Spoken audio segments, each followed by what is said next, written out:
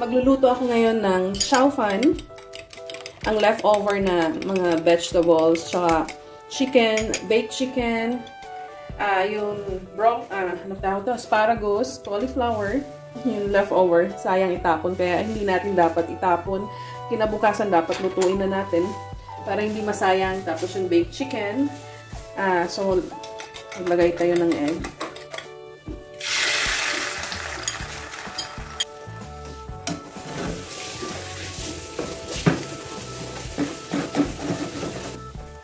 Tapos, dagdagan lang natin ng Chinese sausage or sa Chabacano is bilbao.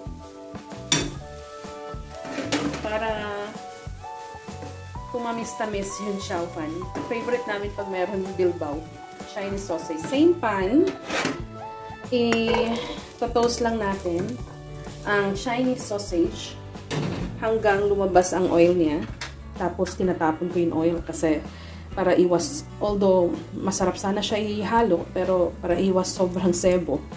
So, kasi ginagamit ko yung coconut oil para a little bit healthy naman yung chow fan natin. Ako, favorite ko masyado yung Chinese sausage na di ba? So, favorite ko masyado. Ikaw ba dahil gusto mo ba ng Chinese sausage? Bilbao?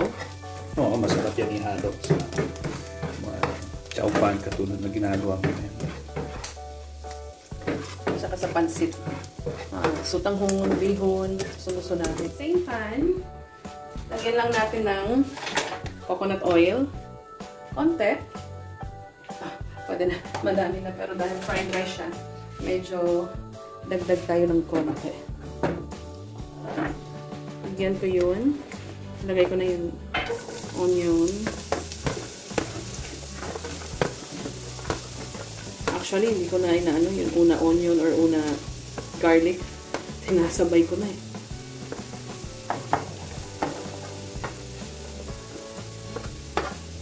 So, yung kamatis, pag may kamatis, ginigisa. Nagigisa ako. So, gusto ko na yung kamatis kasi gusto ko malambot yung kamatis. Nalagyan natin siya ng turmeric powder. Tsaka konting masala dahil maraming masala dito sa Yangon, Myanmar at napakasarap yung masala nila tapos napaka-affordable pa. Kaya tinatake advantage na namin i-enjoy dahil pagbalik namin sa Pinas, medyo mahirap hanapin yung masala. At sa chow fan din, nilalagyan ko din ng oyster sauce, black pepper, at saka Himalayan salt. Ang Himalayan salt dito guys, tinatake advantage na rin namin gamitin lagi dahil mura din dito ang Himalayan salt kumpara sa Pinas.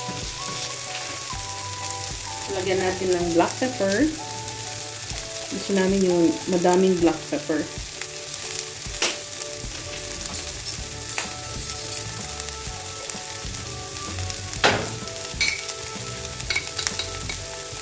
Himalayan salt or pink salt.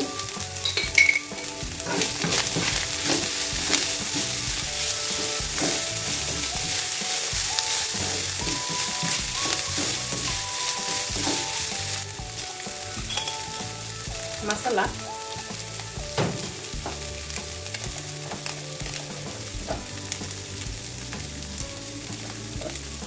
Turmeric.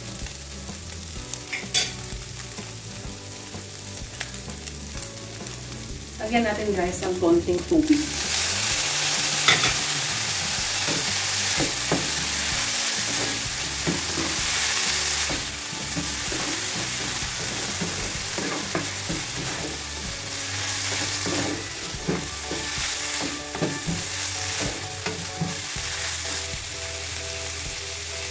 Oyster sauce.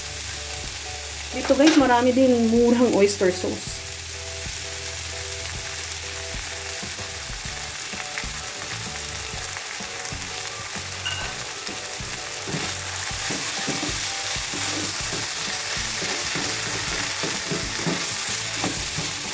Tapos lagay natin lahat veggies.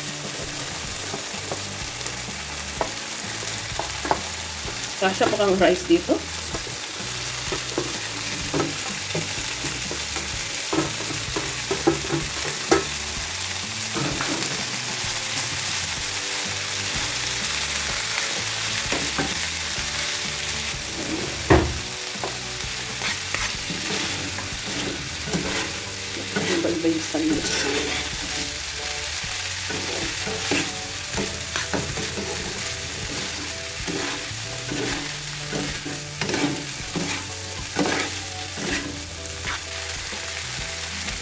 yung leftover rice.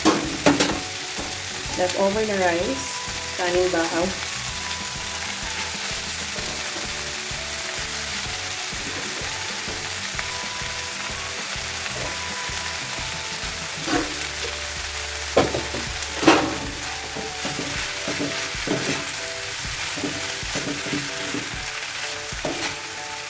Masarap din to guys, curry fried rice.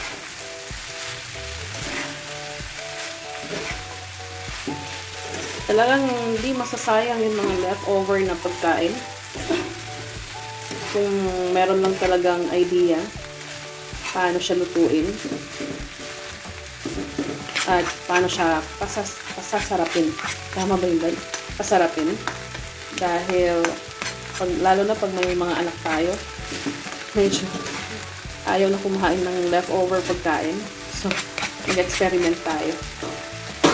Tama ba yun, Dad? Tama.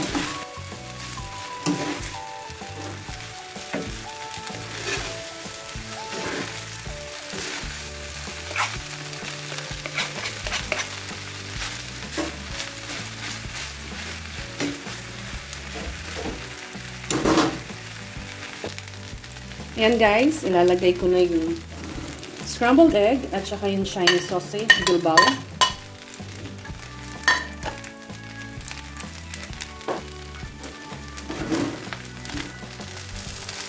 Mabango.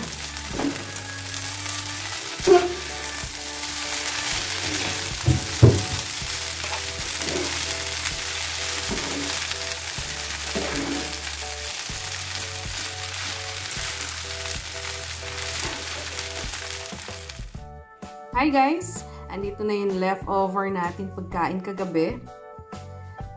Ginawa kong fried rice na nilagyan ng turmeric at saka ng masala. Bale yung baked chicken with meron itong Chinese sausage, saka yung mga leftover veggies, dinagdagan lang ng, anong tawag dyan ng maliit beans, Daddy? Chitsaro. Chitsaro. At saka dinagdagan rin ng green peas. Okay, kakain na, late na, nagising kami. Dahil late na natulog masyado, so bale brunch na ito. Kain tayo. Let's eat. Wow. Sit na lang ga. Kain na.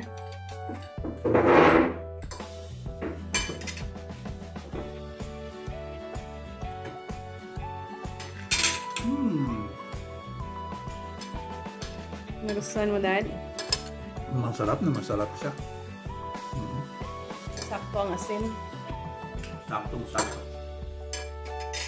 Nilagay ko guys ng black pepper, oyster sauce, turmeric powder, masala powder, tsaka ng ano pa ba? Chinese sausage, at yung spices. Yes, yun onion, tsaka garlic. Masarap siya guys. Napasarapan ang mga leftover na pagkain. Mag-experiment lang para hindi siya masayang. Especially may mga anak tayo, talagang hindi na nila gusto kainin yung mga leftover na pagkain. So, pwede tayo maging creative sa pagkain. Sarap, Daddy? Sarap. Super sarap siya. Enjoy si Daddy sa ano niya. Ang cute ng Christmas tree natin.